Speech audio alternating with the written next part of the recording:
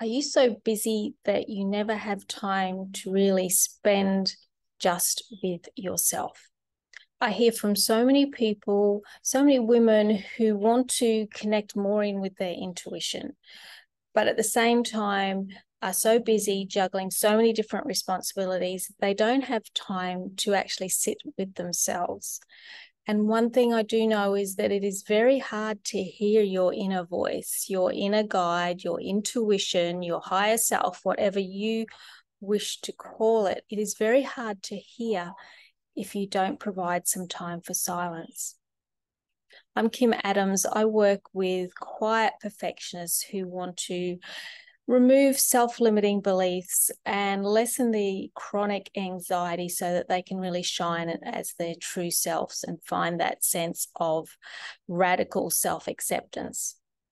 In order to do that, we need to be able to listen to ourselves and to hear the guidance that we have within.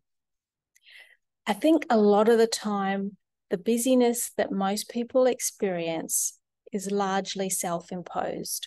And I know that will upset some people because they say, no, it's not. I have all these responsibilities. It's required that I do this, I do that. I have responsibilities with family, with work. I need to earn money, so I need another job. There are all these reasons why we are so busy. And I don't doubt that many of those reasons are very valid. But I also think that busyness is a wonderful distraction from really spending time with yourself and a distraction from addressing the issues that you really need to address. And when we have that distraction, it might help you feel like you don't have to really look at those things about yourself, about your life that you don't want to. But it also prevents you from being guided by that inner wisdom, by feeling that calm, confident connection with who you are so that you can make choices that are based on that rather than choices that are based on other people's opinions or circumstance or external influences. I read a quote the other day that went along the lines of, when the unconscious sees that someone is listening, it will speak. And that really resonated with me. What that is saying is that our unconscious, our subconscious, our inner voice waits to know that there's space for it to be heard. And when there is space, it will give you the answer that you are looking for. The answers that you are looking for come from within. And sometimes you need the assistance of a mentor, a coach, a therapist, or even a friend to help you access and understand what those messages are. But you will never even hear the message if you don't take time to spend with yourself without external distractions. So my challenge for you for this week is to find some time for yourself in some level of silence. Because our brains have become so used to external input constantly. I mean, I know how addicted I am to scrolling through Instagram, and I end up, losing an hour of my day to endless scrolling on things that are funny, but or even sometimes insightful, but aren't necessary for me in this moment. They're a distraction. But our brains are so used to that. We're addicted to it.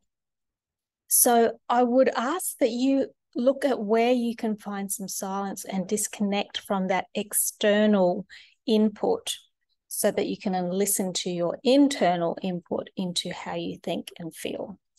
One of the easiest ways to do this is to go for a walk without without your phone, without music, without a podcast, and simply walk with your thoughts and take notice of nature.